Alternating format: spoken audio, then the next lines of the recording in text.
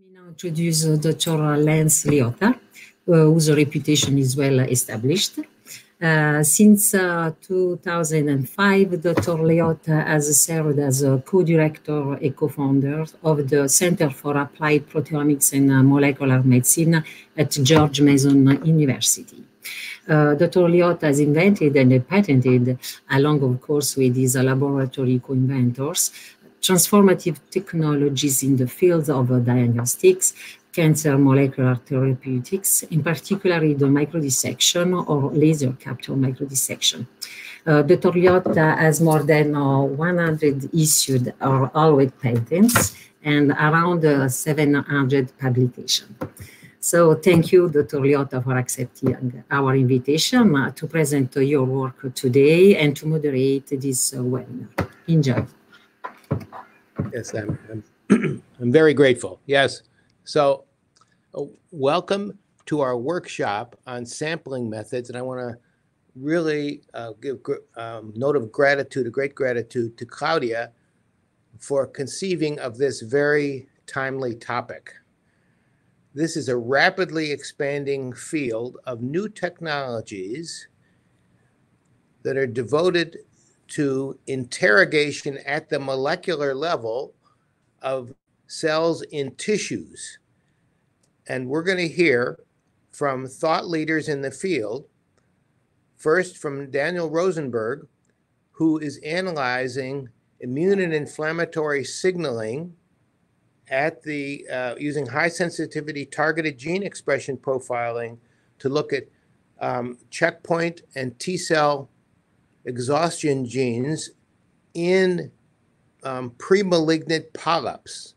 Very important topic because we want to understand the genomic and the proteomic underpinnings of transition from pre-malignant to invasive cancer. Then we're going to hear from Amanda Kadagel, who's studying cerebral organoids, a really exciting field. And she's going to tell us how she's created libraries to study individual cells in a developing human brain as a model for the developing human brain using cerebral organoids. And then Joe Foley, our third thought leader, is going to be talking about how to achieve very high yield of even degraded RNA to make libraries from paraffin or formalin-fixed laser capture microdissection tissues, combining it with SMART3-seq. So really exciting topics. And for my talk, I'm going to review some of the new technologies that have emerged for everybody to use in the microgenomics world. And I'll then focus on phosphoproteomics at the tissue level using laser capture microdissection, and have a little thought about where the future is going for translating spatially resolved molecular profiling of cells into the clinic, into patient-tailored therapy. So spatial molecular profiling in the complex tissue microenvironment is a booming topic because we now realize you can't just grind up the tissue and analyze the genomics or proteomics of individual cells of interest. The ongoing functions of normal and diseased cells in tissue are a product of the local cell extracellular matrix, fluctuating metabolic states of the host, immune cell interactions, systemic influences, and all sorts of external stresses like therapies. So we need technologies to pluck out, sample, or analyze individual cells within these complex tissues, whether they're plant tissues, brain, normal tissues, pre-malignant, or the complex tumor microenvironment. All of these cells in all these tissues are a product at moment to moment of the context they are in. And that cannot be really adequately modeled unless you have either an organoid where you have all the cells around each other, but not a monolayer culture, we think. So we need to actually interrogate cells in their context. This is particularly true, as I'll show you later, for cell signaling, which goes on within cells and between cells, between the immune cells and in this case, cancer. And you can see that here's phosphoprotein staining for specific phosphorylated activated proteins in a specific signaling pathway involved in handling metabolic stress. And you can see that in these small pieces of the tumor, in this tumor tissue array, that they're all different each tumor sample, and both normal cells and the tumor cells in this case can make the same markers but different levels or different amounts of phosphoprotein activation. So if you just grind up the tissue, you're going to get false positives coming from the host, and you'll get false negatives if you dilute out what's in the tumor. So we need to look at individual cells. And so therefore, there's been an explosion of new technologies for tissue spatial molecular profiling. Scientists around the world have, currently developing, publishing really exciting methods. And these can be looked upon in two major categories. One is categories where you already know what you're looking for in the tissue, and you have a specific probe that is used to detect the molecule genomic proteomic of interest, and you apply that to the tissue, and you can apply that to the tissue on the surface of the tissue, in the intact tissue, and then read it out by a variety of methods such as scanning MALDI or CyTOF, or you can use nanostring and other methods to specifically label the probe of interest in your tissue. Or what we'll be talking a little bit more detail about is you can procure full thickness pieces of the tissue containing the cells of interest from the tissue section using laser capture microdissection. And for laser capture microdissection, you can look at the tissue that you procure with a probe for looking, if you know what you're looking for ahead of time, or you can use it to do mass spec or make libraries for discovery purposes.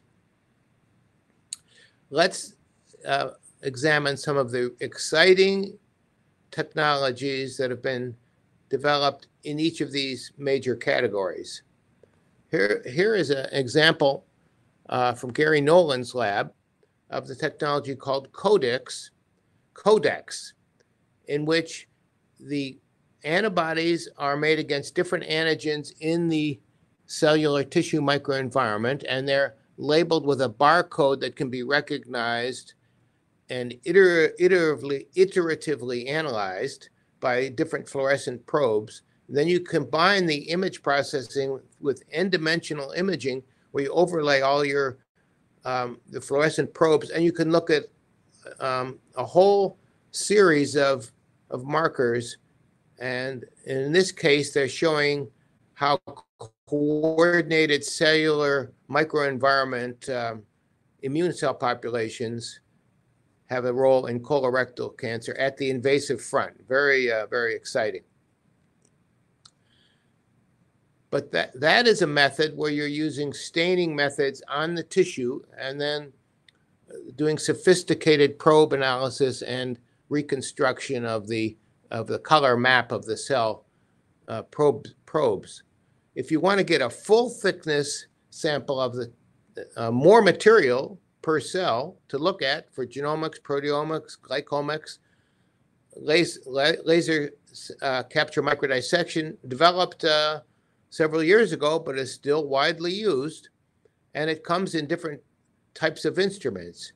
You can use infrared capture, where you're grabbing onto the cells and pulling them out. You can use UV cutting, where you're cutting out the area around the cell, and then you're launching that forward, or you're dropping it by gravity.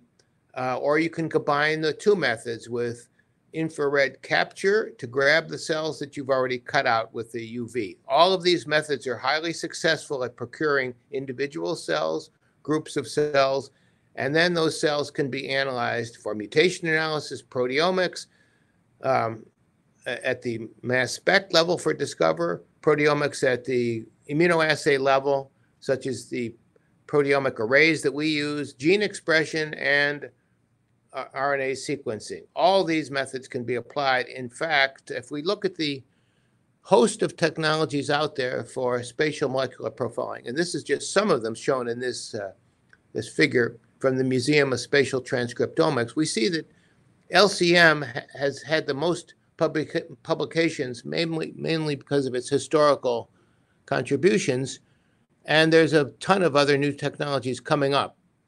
And none of these is considered really much better than the others. They're just different depending on their intended use. And LCM is now being combined with other methods. Overall, what matters is how you use these technologies to make discoveries in basic biological questions or key questions about disease pathogenesis. And here's an example from Anna Cassasant, who's shown that laser capture microdissection could be used to analyze individual cells within pre-malignant breast cancer lesions, showing that the genomic hallmarks of cancer invasion and metastasis already pre-exist in the pre-malignant state, and they're just carried over into the invasive cells. It's not as if the invasive cells have switched from the pre-invasive to a whole new category of expression in the invasive. And this has been proven over the years with other work with laser capture microdissection, or work that we have done, where you can even culture the cells in the human DCIS and show that they have genomic alterations similar to the invasive cancer outside the duct and can be grown in nude mice. So I found this very exciting because it really nails the conclusion down that pre-malignant state is predetermined right in the early stage of the cancer development. Another example where LCM is coupled with mass spectrometry is for plant single cell analysis, in which, in this case, the whole system is automated and optically guided for analysis of single plant and algae cells using laser microdissection and liquid vortex capture mass spectrometry.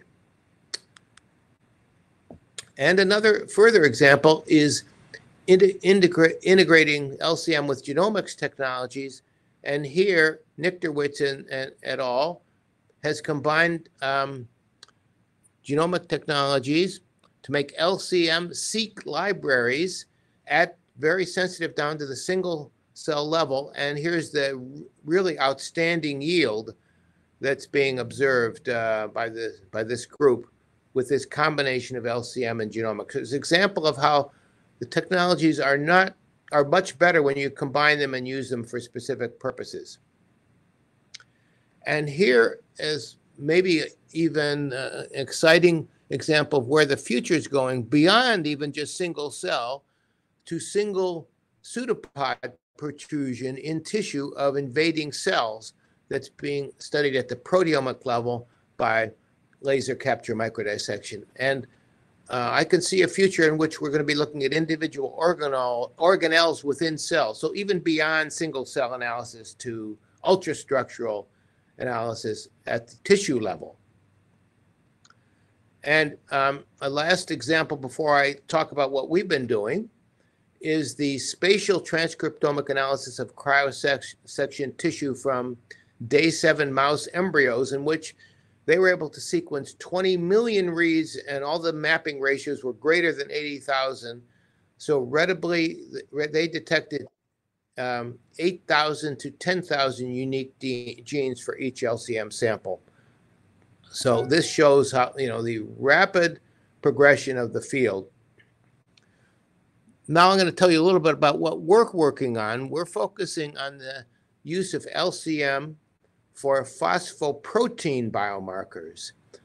And LCM is particularly good for this purpose because you get a full thickness sample of these individual cells or the groups of cells you are interested in studying, and you can study the phosphorylation of multiple proteins involved in triggering signaling pathways. And as we see here, phosphoprotein, the phosphorylation of specific sites on specific signaling proteins gives you the information about whether those signaling pathways are firing or not. Because the phosphorylation of the sites, in this case in the EGFR dimer, the phosphorylation then links the cytoplasmic tail of that receptor to downstream signaling. An example I'm going to talk about is HER2 therapy of breast cancer, for which there's a variety of new treatments. They all work at this signaling network at different levels, either outside the cell or inside the cell. And then this hopefully will block the downstream signaling by HER2 that drives the breast cancer.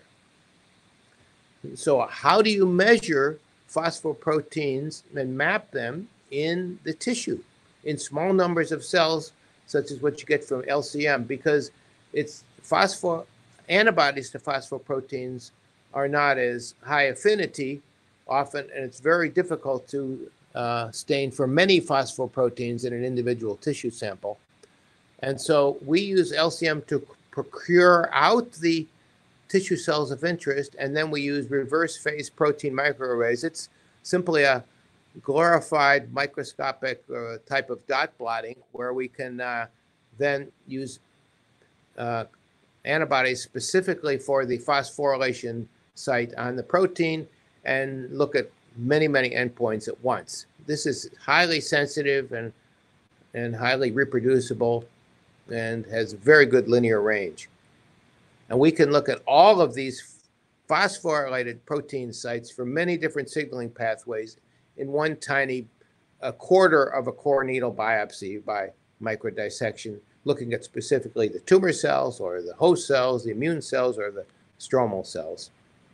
And so for this example, we applied this to see if we could see a phosphoproteomic signature that was relevant to predictor of whether an individual therapy of those different types of HER2 therapies that I mentioned, whether an individual therapy would cause a patient's tumor treated with that therapy in a neoadjuvant setting to go into pathologic complete remission.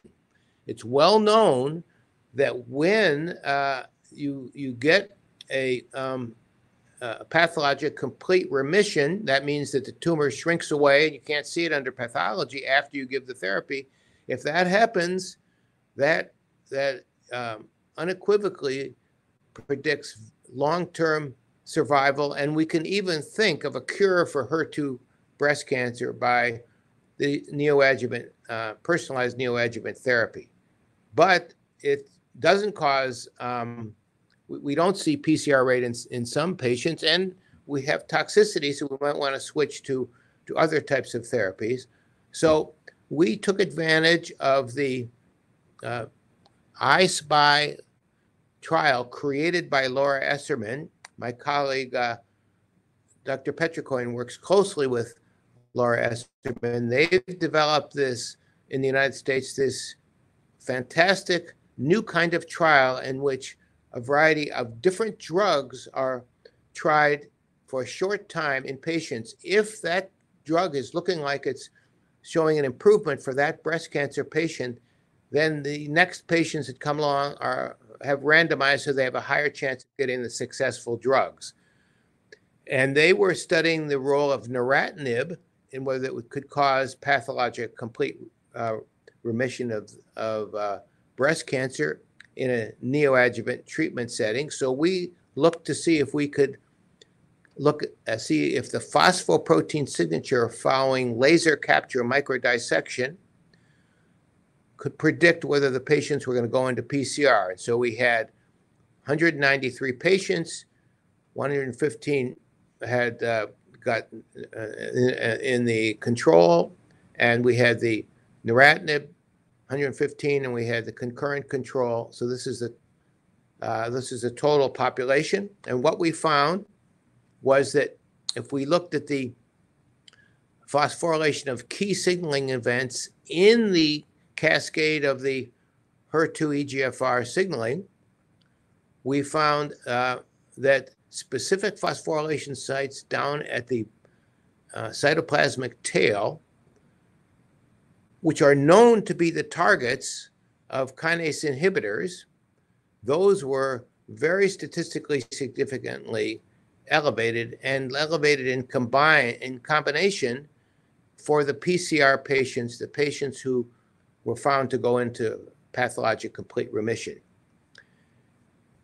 And we found that if we combined the phosphorylation state of HER2 and EGFR together, because these different receptors dimerize and work together to send a signal that's driving the breast cancer, when we combined these two phosphoprotein markers by LCM proteomic analysis, we found 95 probability of phase 3 success for neratinib. Very exciting, and this was published by Dr. Wolfkuhl and JCO Precision Oncology.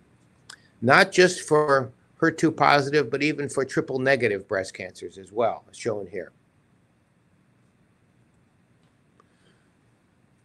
But this is not only true for neratinib, this is true for TDM1, a different therapy. It's not a kinase inhibitor, it acts outside the cell on the receptor, at the receptor level, and we found very highly significant correlation of the phosphorylation of the EGFR receptor downstream phosphorylation sites and the HER2 receptor. So again, the combination of both of those was highly predictive of patient going into PCR. We could separate out the responders and non-responders by that simple combination of those two phosphomarker events. And so the conclusion is that we can predict pathologic complete remission in the biopsy, the diagnostic biopsy that the patient has. Let's say after a biopsy from a suspicious mammogram, we can predict what's the best therapy for that patient and whether they're going to go into pathologic complete remission. And so we envision a future, and we're studying the data that I showed you was blinded data. We didn't know the outcome, blinded, but now we're going to do a separate blinded study that is funded by the DoD Breast Cancer Research Program, and it's between Rutgers Cancer Center and our George Mason University Center. We're going to do a blinded analysis of whether we have adequate prediction of PCR for all types of HER2 therapy. And if that works, we can then envision a future in which we take the patient's diagnostic biopsy at the time when they see that they're HER2 positive and they are eligible for neoadjuvant anti-HER2 therapy. And we can say, by looking at their tissue, that they have a high likelihood or a low likelihood of responding to different HER2 therapies, or they might require escalation, or we might say that not going to give it to them if it looks like they're not going to respond, or we can maybe escalate the treatment or bring in new treatments, because all of these therapies in the end work through at the downstream level these same markers that we're looking at. So just looking at these two markers by laser capture microdissection in a patient's biopsy sample might give us a way to individualize therapy for breast cancer, HER2 positive breast cancer, and maybe even for triple negative breast cancer.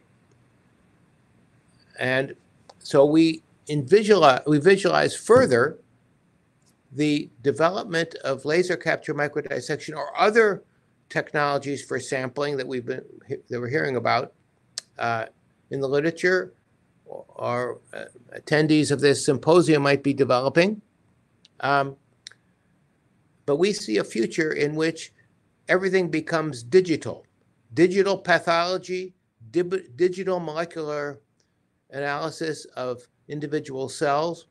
And so imagine the pathologist looking on the screen to see the complex tissue. This is marked with a a mouse or with a stylus. These are the areas the pathologist is interested in sampling. We have a visualization fluid that we can put on the tissue so that even if it's open face with no cover slip, you get beautiful color images for microdissection or for other types of probing or scraping, any type of analysis that you want to use, or for MALDI mass spec or CyTOF.